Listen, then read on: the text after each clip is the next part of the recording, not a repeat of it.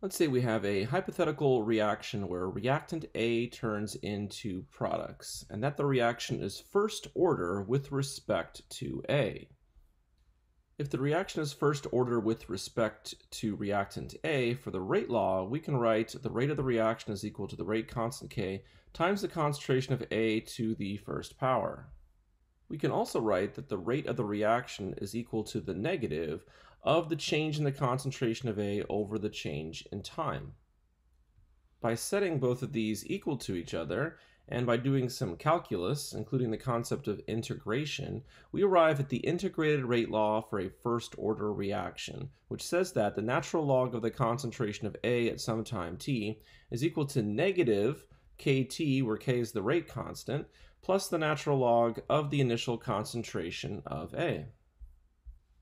Notice how the integrated rate law has the form of y is equal to mx plus b, which is the equation for a straight line.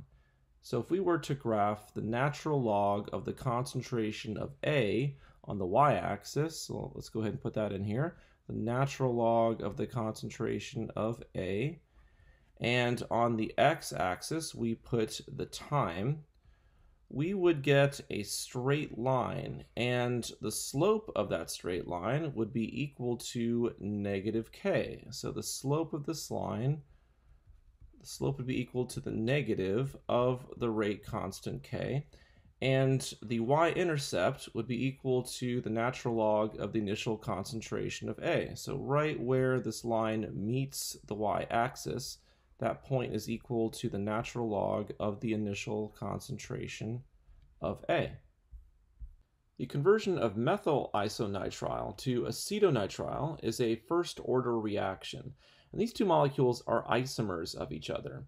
Let's use the data that's provided to us in this data table to show that this conversion is a first-order reaction.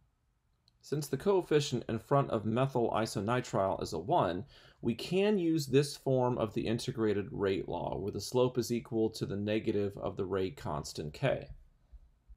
If our balanced equation had a 2 as a coefficient in front of our reactant, we would have had to include a 1/2 as a stoichiometric coefficient. And when we set our two rates equal to each other now and go through the calculus, instead of getting negative kT, we would have gotten negative 2 kT. However, for our reaction, we don't have a coefficient of 2, we have a coefficient of 1, and therefore we can use this form of the integrated rate law. Also notice that this form of the integrated rate law is in terms of the concentration of A, but we don't have the concentration of methyl isonitrile in our data table. We have the pressure of methyl isonitrile. But pressure is related to concentration from the ideal gas law, so PV is equal to nRT.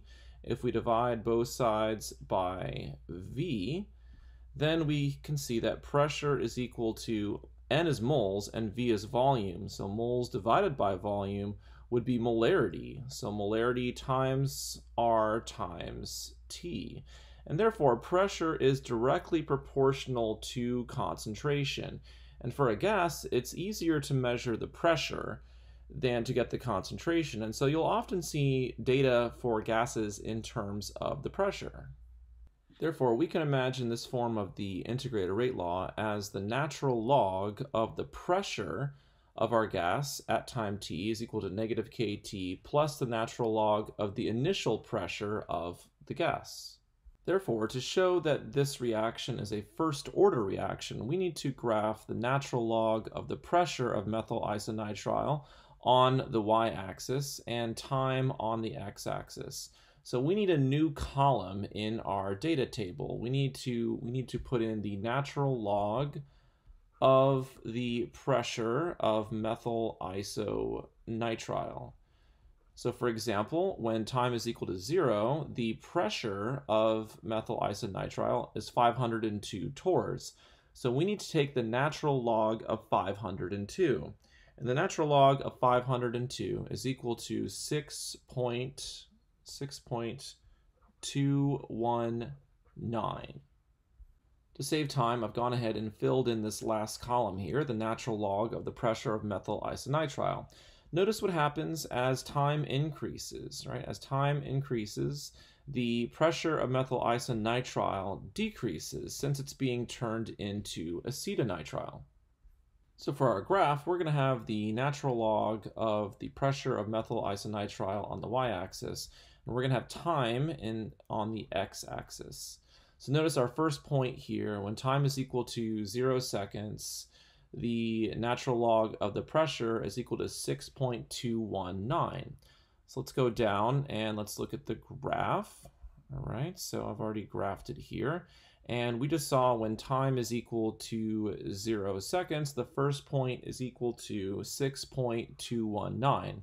And here I have the other data points already on the graph. Here's the integrated rate law for a first order reaction, and I've put pressures in there instead of concentrations. And so we have the natural log of the pressure of methyl isonitrile on the y-axis, and we have time on the x-axis, and the slope of this line should be equal to the negative of the rate constant k. So there are many ways to find the slope of this line. One way would be to use a graphing calculator. So I used a graphing calculator and I put in the data from the data table, and I found that the slope of this line is equal to negative 2.08 times 10 to the negative fourth. And since if I go ahead and write y is equal to mx plus b, I need to remember to take the negative of that slope to find the rate constant k. Therefore, k is equal to positive 2.08 times 10 to the negative fourth. To get the units for the rate constant, we can remember that slope is equal to change in y over change in x. So change in y would be the natural log of the pressure, which has no unit, and x, the unit is in seconds. So we would have 1 over seconds for the units for k. And finally, since we got a straight line when we graphed the natural log of the pressure versus time, we know that this data is for a first order reaction, and therefore we've proved that the transformation of methyl isonitrile to acetonitrile is a first order reaction.